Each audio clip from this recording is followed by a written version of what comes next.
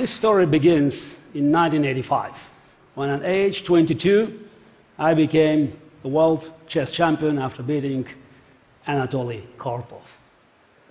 Early that year, I played what is called simultaneous exhibition against 32 of the world's best chess-playing machines in Hamburg, Germany. I won all the games. And then it was not considered much of a surprise that I could beat 32 computers at the same time. To me, that was the golden age. Machines were weak, and my hair was strong. Just 12 years later, I was fighting for my life against just one computer in a match called by the cover of Newsweek, "The Brain's Last Stand." No pressure.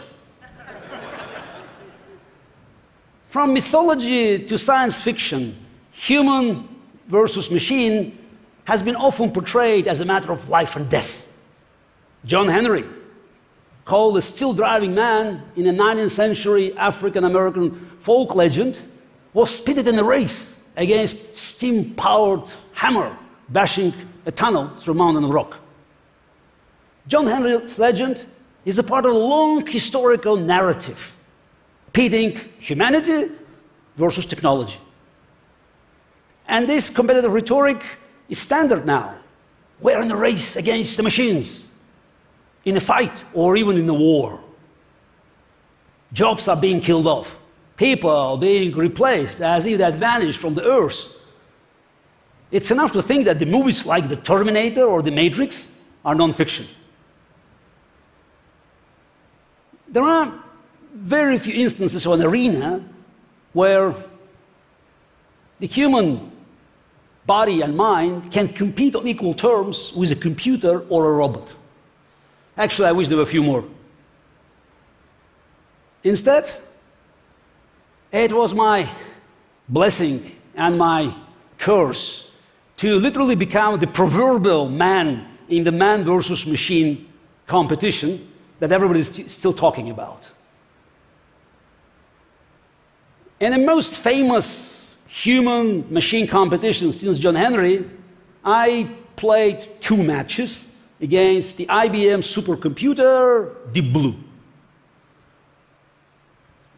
Nobody remembers that I won the first match.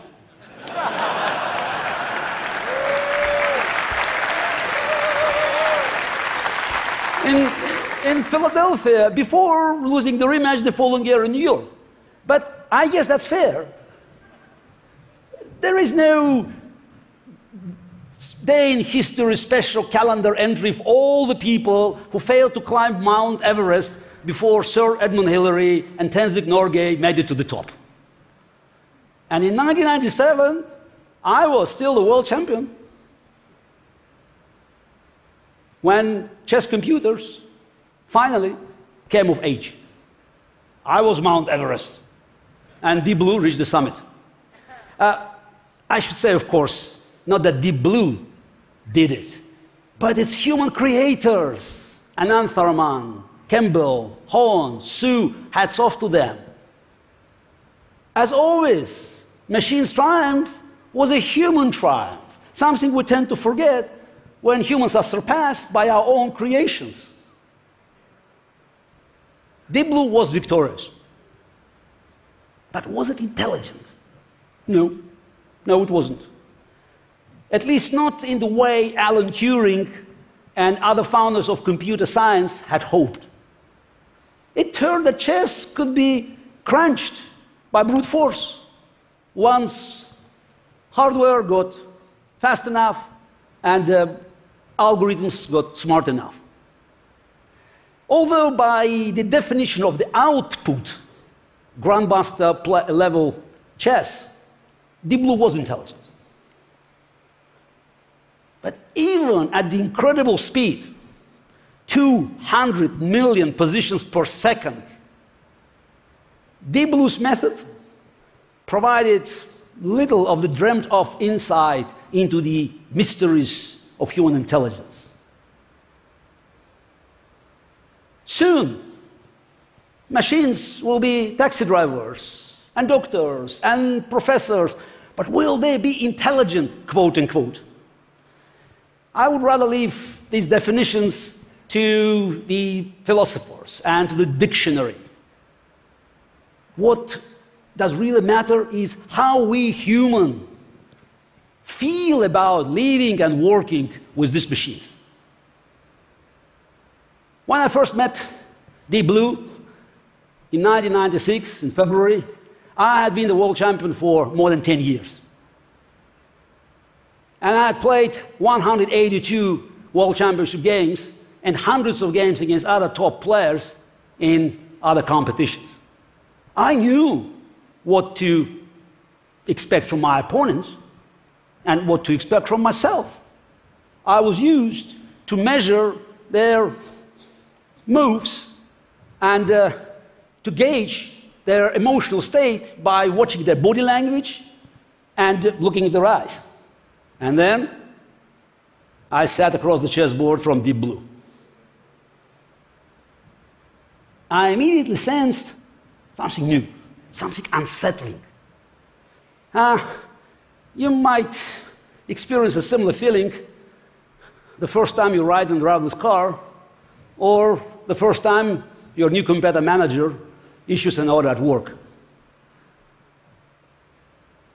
But when I sat at that first game, I couldn't be sure what this thing was capable of. Technology can advance in leaps, and IBM had invested heavily. I lost that game. And I couldn't help wondering, might it be invincible?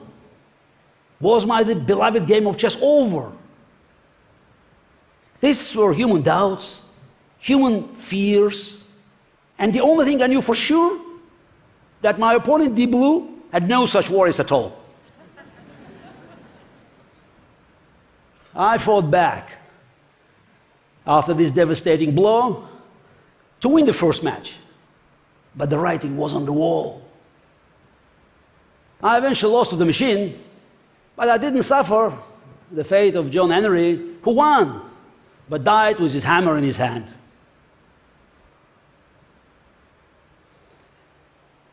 It turned that the world of chess still wanted to have a human chess champion. And even today, when a free chess app on the latest mobile phone is stronger than Deep Blue, people are still playing chess, even more than ever before. Doomsayers predicted that nobody would touch the game that could be conquered by the machine, and they were wrong, proven wrong. But doomsaying has always been a popular pastime when it comes to technology. I learned from my own experience is that we must face our fears if we want to get the most out of our technology. And we must conquer those fears if we want to get the best out of our humanity. While licking my wounds, I got a lot of inspiration from my battles against Deep Blue. As the old Russian saying goes, you can't beat them, join them. And I thought, what if I could play with a computer, together with a computer at my side, combining our strengths? Human intuition plus machine's calculation. Human strategy, machine tactic. Human experience, machine's memory. Could it be the perfect game ever played? My idea came to life in 1998 under the name of advanced chess when I played this human plus machine competition against another elite player. But in this first experiment, we both failed to combine human and machine skills effectively. Advanced chess found its home on the internet. And in 2005, a so-called freestyle chess tournament produced a revelation. A team of grandmasters and top machines participated, but the winners were not grandmasters, not a supercomputer. The winners were a pair of amateur American chess players operating 3 ordinary PCs at the same time. Their skill of coaching their machines effectively counteracted the superior chess knowledge of their grandmaster opponents and much greater computational power of others. And I reached this formulation. A weak human player plus a machine plus a beta process is superior to a very powerful machine alone, but more remarkably, is superior to a strong human player plus machine and an inferior process. This convinced me that we would need better interfaces to help us coach our machines towards more useful intelligence. Human plus machine isn't the future. It's present. Everybody has used online translation to get the gist of a news article from a foreign newspaper, knowing it's far from perfect. Then we use our human experience to make sense out of that, and then machine learns from our corrections. This model is spreading in investing, medical diagnosis, security analysis. The machine crunches data, calculates probabilities, gets 80% of the way, 90%, making it easier for analysis and decision-making of the human partner. But you are not going to send your kids to school in self-driving car with 90% accuracy, even with 99%. So we need to leap forward to add a few more crucial decimal places. 20 years after my match with Deep Blue, second match, this sensational, the brain's last stand headline has become commonplace as intelligent machines move in every sector, seemingly every day. But unlike in the past, when machines replaced farm animals, manual labor, now they're coming after people with college degree and political influence. And as someone who thought machines are lost, I'm here to tell you this is excellent, excellent news. Eventually, every profession will have to feel this pressure, or else it will mean humanity has ceased to make progress. We don't get to choose when and where technological progress stops. We cannot slow down. In fact, we have to speed up. Our technology excels at removing difficulties and uncertainties from our lives.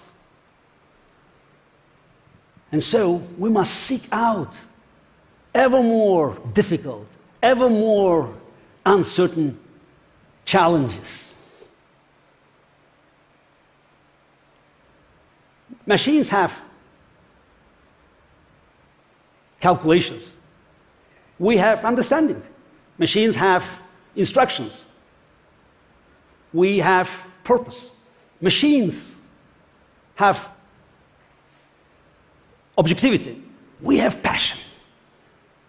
We should not worry about what our machines can do today. Instead, we should worry about what they still cannot do today, because we will need the help of the new intelligent machines to turn our grandest dreams into reality.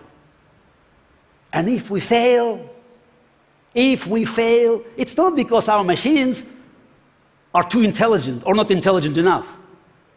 If we fail, it's because we grew complacent and limited our ambitions. Our humanity is not defined by any skill, like swinging a hammer or even playing chess. There is one thing only human can do. That's dream.